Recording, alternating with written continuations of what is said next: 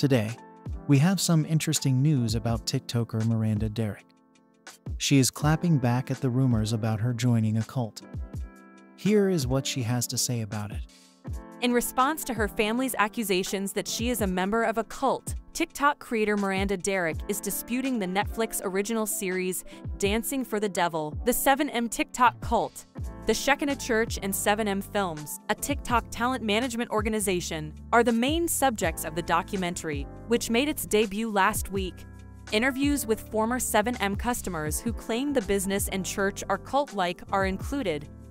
In addition, Robert Shin, the founder of the company and church, is accused in the documentary of brainwashing, exploitation, and many sorts of abuse. He has refuted these accusations in court filings and in a company statement to the Daily Beast in 2022. One of the subjects of the show, Miranda, who inked a deal with 7M Films, has described the documentary as biased. Derrick's sister and parents released a video in early 2022 in which they said the corporation brainwashed her into cutting off communication. Before going solo, Derrick and her sister Melanie Wilking amassed millions of followers together on social media platforms TikTok and Instagram by posting quick dance routines. Their joint account was called the Wilking Sisters.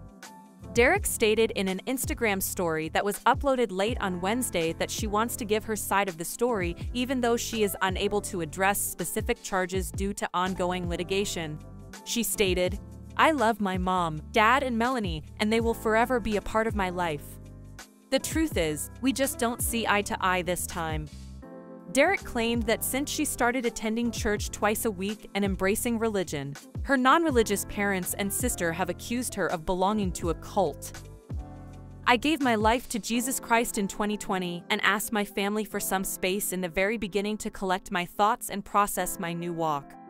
My family didn't honor the space I asked for, and I saw a different side of them I've never seen before.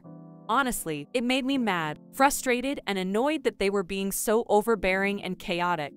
Tell us in the comments what you think about the cult allegations on Miranda. Don't forget to smash the like button and subscribe to the channel for more updates on what's happening with your favorite stars.